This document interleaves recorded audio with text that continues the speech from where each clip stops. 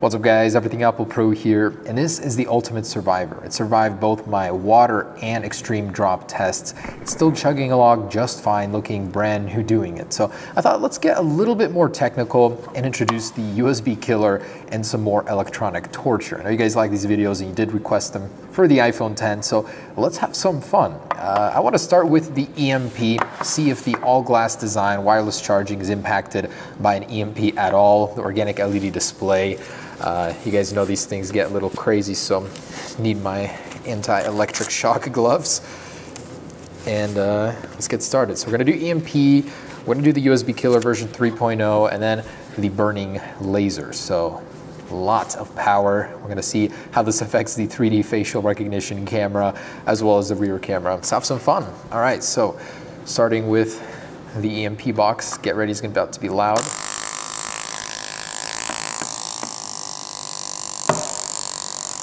Oh, it starts flashing, interesting.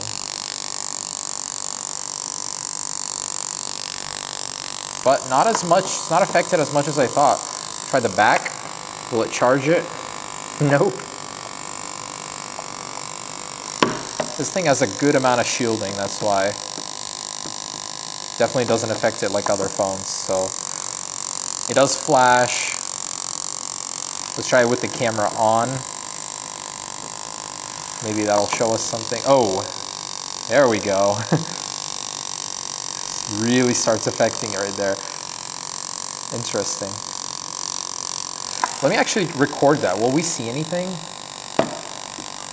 All right, so with the camera on, let's see what this thing sees. All right, EMP proof. Looks like this thing is shielded pretty well. Most new phones do have a lot of shielding to protect against electromagnetic interference, so no issues there.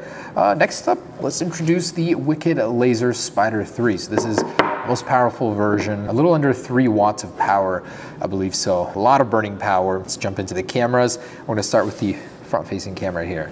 So first off, let's get some protection. You too, cameraman. I'm gonna set up the laser first, so this thing is armed and ready to go at its maximum. So, burning a laser versus the 3D facial camera here. Let's see what kind of damage that can do. Oh, it's left a dot in the camera. I'm actually not too sure which one. There it is, that one. Yeah, so it just burns through the sensor, but it's not as bad as the iPhone 7. It like completely destroyed that one. Oh, snap. That's crazy, those lines. It's a nice pattern. If you wanted a little cool overlay for your camera, you can definitely make that happen. Let's get in real close here. Lots of marks on the sensor, and that is not gonna go away. So yeah, not as bad. This thing resists laser even, a burning laser, pretty well, huh? Remember the iPhone 7, it got destroyed within like 3 seconds. Huh, okay. So not as much fun as I hoped, but that is the front-facing camera. Let's try the rear. Maybe that one will be affected a little bit more here. So right into the sensor there.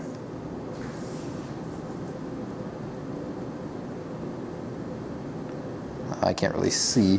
Oh wow, that one, yeah, that one gets pretty cloudy right away. So burns, whoa, whoa, whoa. Yeah, not as crazy as the iPhone 7 still, but it does affect it, that's for sure. You're gonna have a permanent splotch on your camera right there. So quite surprised it didn't do more. Thought it would really destroy it, but wow. With direct exposure, this thing lights fires. I mean, look at this. Just on something darker, it's gonna create smoke right away. It really burns through it. So that is quite surprising that it resists it so much. Not that you're ever going to be experiencing these kind of lasers. This is a super dangerous laser, and the iPhone X handled that really well. All right, so lastly, let's go ahead and test the USB killer version 3.0. All right, so with the USB killer tester shield, let's go ahead and see if we can get a spark going from the most powerful USB killer version, that is. By the way, the iPhone 8 Plus did survive, so I expect this one to as well. It is doing marvelously so far. All right, 3, 2, 1. no spark. No spark at all. Interesting, because the iPhone 8 even gave a spark, but this one doesn't want to. Anyways, let's just plug it in and see what happens. Don't expect much to, but all right. So with it unlocked, otherwise it won't work. 3, 2, 1. Absolutely nothing. Does this thing really have protection against USB killers that the iPhone 8 doesn't? I'm gonna try and reverse it. Nothing. Usually what happens is the lightning ports get burnt out. Let's see if that's the case here. No, still works. So wow, this thing did even better than the iPhone 8 Plus or the iPhone 8. And 1. Oh.